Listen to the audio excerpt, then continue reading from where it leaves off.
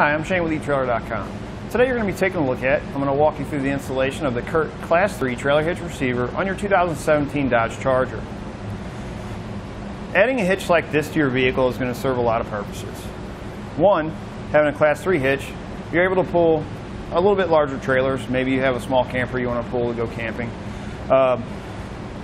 Maybe you want to put a cargo carrier on it. You want to get some items or cargo from inside the vehicle, bring them out, put them outside on the cargo carrier to make more room for your passengers. Maybe you have a family of 4 and you want a hitch that can carry 4 bike racks. This hitch is going to be able to do all of that. It's going to be a Class III hitch, 2-inch by 2-inch receiver tube opening. We're going to have a reinforced collar to give us a little extra stability there. Hitch pin hole is going to be 5/8 inch in diameter. It's going to take a standard 5/8 hitch pin. Hitch pin and clip does not come with this hitch, however it can be found here at etrailer.com. We're going to have plate style safety chain loops. You can see we have very large holes. It's going to help to accommodate different size safety chain hooks. This hitch is going to be a black powder coated steel. The black powder coat is really going to help resist any rust or corrosion. Now, as far as how our hitch looks on our vehicle, the Curt's going to have a round tube design. When you compare it to like the draw tight cross tube is a little bit smaller, and it's going to be more of a rectangle tube. But the Curt tube, even being a little bit bigger and being round, it does fit nicely with the contour of the vehicle. It's really not going to take away from the look of the Charger. Our receiver tube doesn't stick out past our fascia, so we're not going to have to worry about hitting our legs or our shins on it when we're loading and unloading the trunk of the car.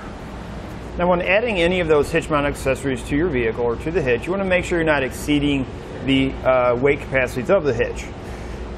We're going to have a 350-pound max tongue weight, which is a downward pressure on the inside of the receiver tube. So whether it's a cargo carrier or bike rack, you want to make sure you're not exceeding that downward pressure.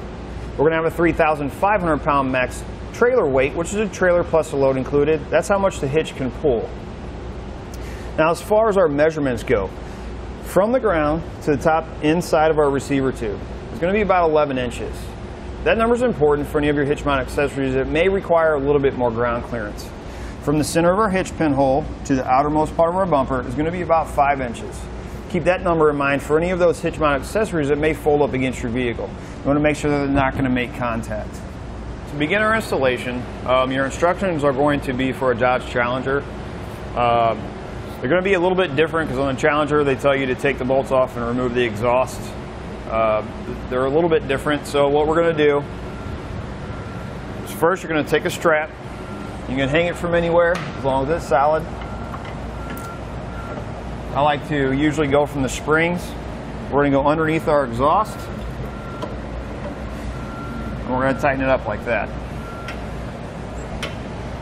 Then we need to remove our exhaust hangers. We're going to have, if you have dual exhaust, you're going to have one over here, you're going to have one over there, you're going to have one back here, one on the back side, we're going to have a small one here. We're going to have another one right up there. 1/2-inch socket. It's going to take the bolt out.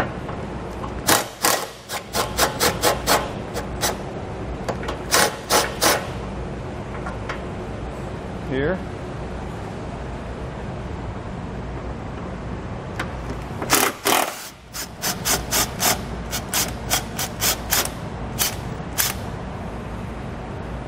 One here.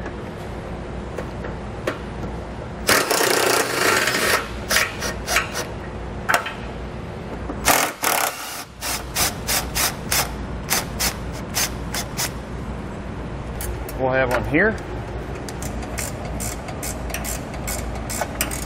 Then what we're going to do is take a 1/2-inch socket. We're going to have 2 cross braces here. We're going to take off, there's 2 bolts on each side on each bracket. We're going to go ahead and remove the brackets for now.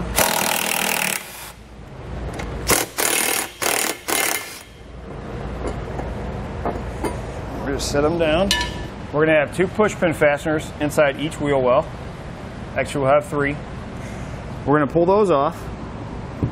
You can use a flathead screwdriver, trim panel tool if you have one. You pry out the center and then the base.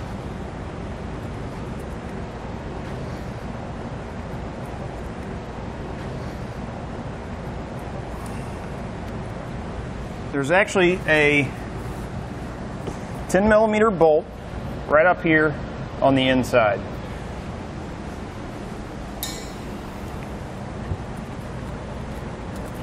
or 10mm head bolt, I should say.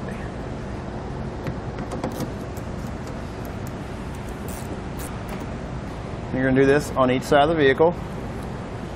And right here at the edge of our fascia, we're going to slowly pull out.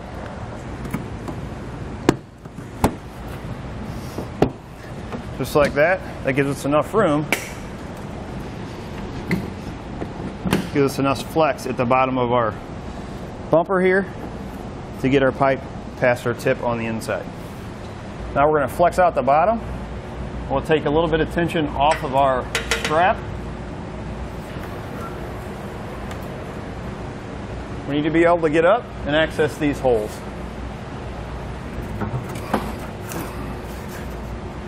We're going to be using these two holes on both sides of the vehicle. On our passenger side, we're going to pull a bolt down through both of these. On the driver's side, we're going to be pulling a bolt down through the bottom, or through this front one. And then this one here is actually going to be threaded. We're going to thread a bolt up into it. So to get our hardware in, we're going to take our pull wire. We're going to go through the hole we want to come out of. Come out of this big hole. We're going to put on a spacer block.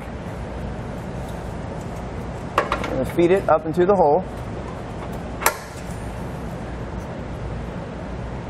Carriage bolt, we're going to thread it on to the spring end of the wire.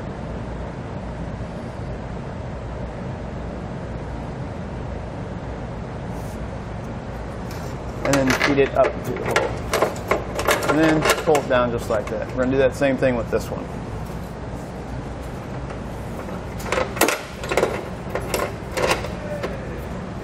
And then on our driver's side, as I mentioned, we're going to be pulling our bolt down through this one. We're going to be threading a bolt up into that one.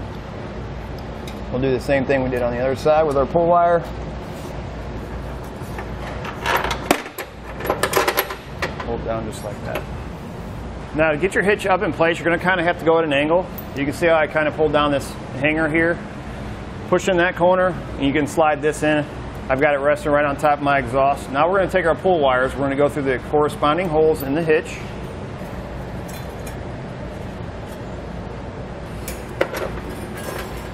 Then what I'm going to do is I'm going to take my driver's side, because I have one bolt that's going up.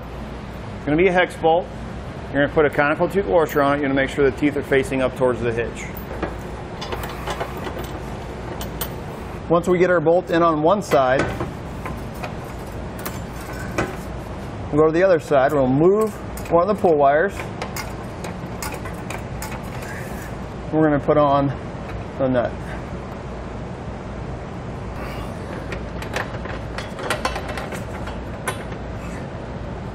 Now with one on each side, our hitch being held in place, we can install our remaining hardware. And we're going to tighten and torque all of our hardware to the specification of the instructions. It's a good idea to use an extension with a swivel on it.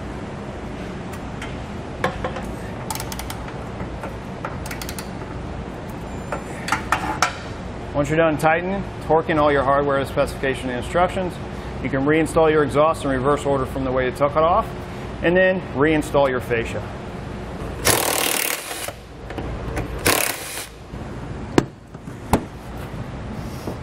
Again, I'm Shane with etrailer.com. I hope this video has helped you, whether you're still deciding or installing the Curt Class III Trailer Hitch Receiver on your 2017 Dodge Charger.